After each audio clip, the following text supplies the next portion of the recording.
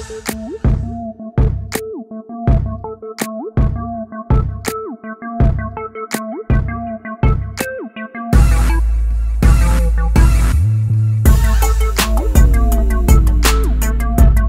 to Latin affiliated entertainment news. Today we're going to jump right into it. We're going to talk about Billboard releasing their list for the top 100 best hip-hop albums of all time, and I want to talk about the Latinos that made the list. So congratulations to Cypress Hill. They came in at number 76 on the Billboard's best rap albums of all time. You can read more about it at latinaffiliated.vip right here. And what Billboard said was, sometimes Cypress Hill's discography can be unfairly flattened to just their frat party classics, Insane in the Brain, Hits from the Bong, but listening to any of their first 4 records in full cements why the group remains a uniquely revered part of LA's storied rap history.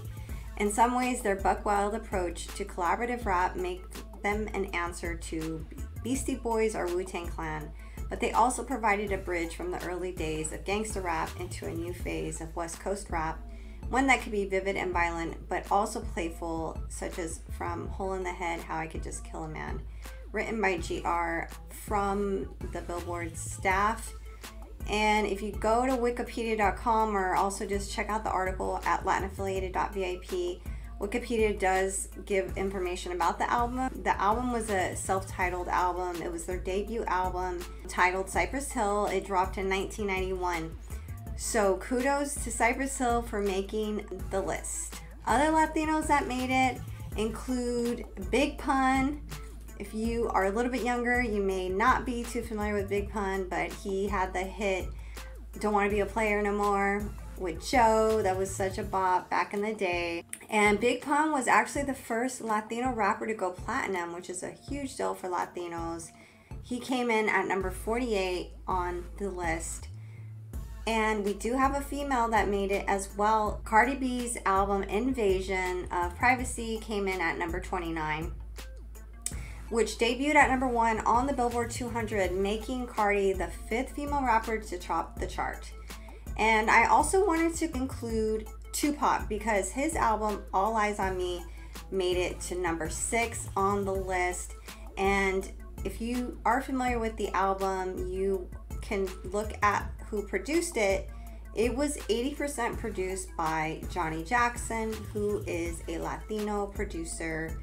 Johnny Jackson was adopted, and a lot of people know him as Johnny J. He was actually born in Mexico. So, congratulations to all the Latinos that made Billboard's list of best hip-hop albums of all time.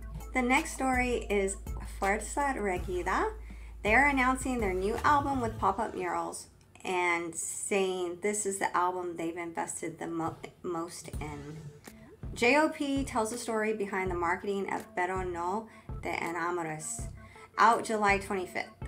Mexican music powerhouse Fuerza Regida has always delighted in coming up with unexpected stunts to promote their music and shows, from an impromptu concert on the 210 freeway near Los Angeles to a performance alongside street musicians on the Tijuana border. This past April, when the band announced its current 37-date arena tour, Pero No Te Enamores, the drum beat started with the band wearing jerseys emblazoned with the number 12 and with a recurring logo with a heart with a line drawn over it, popping up in Fuerza's social media posts. On April 12th, that is the connection apparently, the band announced their tour and also unveiled a mural of the crossed out heart painted on the black wall of a liquor store in San Bernardino, California, the city where Jesus Ortiz Paz, better known as JOP, grew up. It's a liquor store where my father goes to buy his beer, said JOP. I went and asked the owner and he said yes, como si nada. Engagement on social media following the mural unveiling was so high that JOP started toying with the idea of expanding the concept for other major announcements. Fast forward to today, when the band has unveiled 15 murals in 6 cities, Miami, Phoenix, Chicago, LA, New York, and San Bernardino, of course, to announce their upcoming new album, also titled Pero No Te Enamores, which translates to "but don't fall in love." Like the original mural in San Bernardino, which has been retouched for the occasion, the murals feature a giant crossed out heart drawn inside a circle, similar to a traffic signal, with the album's release date, July 25th, and a parental warning on the side, all against a black backdrop. "It's a heart with the not allowed zone, the no love zone," laughs J.O.P., speaking to Billboard about his marketing strategy. "They'll see the murals and say, shit has an album and it has no love." That, he adds, is the whole theme of the upcoming set. Don't fall in love. I want to say, don't feel comfortable where you are in life. If you have a job, don't fall in love with that. Want more? Don't fall in love with the drug you're addicted to or with whatever it is. While J.O.P. wouldn't provide details on the album itself, he says it will be radically different from anything the group has done before. It's not your typical Mexican music album with guitar, tololoche. We're getting into something different, something new, something risky. That's why we took our time to really market this. We invested money, says J.O.P., noting this is the album we've invested the most money on in marketing, producing, and making it. This week's mural will go up in tandem with Spotify-supported billboards in Los Angeles and Mexico that will reveal a snippet of lyrics to one of the album's songs. Interestingly, this is the first time Fuerza tries this out-of-the-box stunts far from California. Prior to these efforts, the group, which made history by becoming the first Latino band to top Billboard's Top Artist Duo Group year-end chart in 2023, had amplified its actions on social media, but never actually done marketing actions on the group in other cities to promote their music. But in February, after the group released the EP Dolido Pero No Arrepentido, they managed to play 7 songs in the top 10 on Apple's Latin Top Songs chart. "I never imagined achieving that," said J.O.P. It was always 1 or 2. When I saw 7 up there, I was happy, but I also said, oh shit, I have to do something different. Beyond the murals, a crazy album release party is also in the works, along with lots of crazy shit that should shift Fuerza's stunt meter into high gear.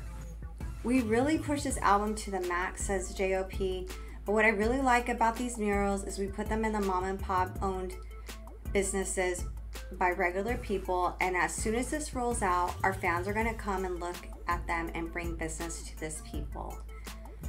So there you have it. Fuerza Regida is ready to drop a new album with new sounds, so we're looking forward to that.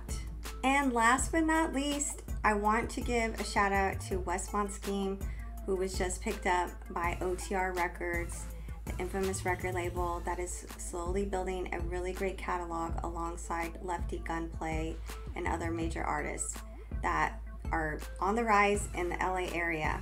So Wessmont Sskeme, if you haven't seen him, he has been on Latin affiliated entertainment shows. He's been on our summer after hours show. He's been on our live streams. Go find him on our channel and go follow him on social media. Give him a big congratulations. So shout out to Wessmont Sskeme for joining OTR Records. That's a huge accomplishment, and we're so excited for his future in the music industry. And in bonus news, as I was wrapping up this news episode, I went to Instagram and OTR Records has picked up another artist, Bozo. Go check out his Instagram now. Big shout out, congratulations to Bozo and also Sskeme, as I just mentioned. Both of these rappers are very talented. We have interviews with both of them. Bozo, go check out his interview on YouTube, right here on this channel, and go send a congratulations. Big shout out to OTR Records for recognizing all of this Latino talent. And man, the OTR Records, they're really on top of things. So we'll see what other artists are on their radar and what other artists will OTR Records possibly pick up. Stay tuned, guys. Please support this channel by liking this video, subscribing, becoming a member, or sharing it. Also comment where you're watching from, and let me know if you want to see more entertainment news just like this brought to you by your girl Angie Smalls. That's all for today, guys. I'll catch you in the next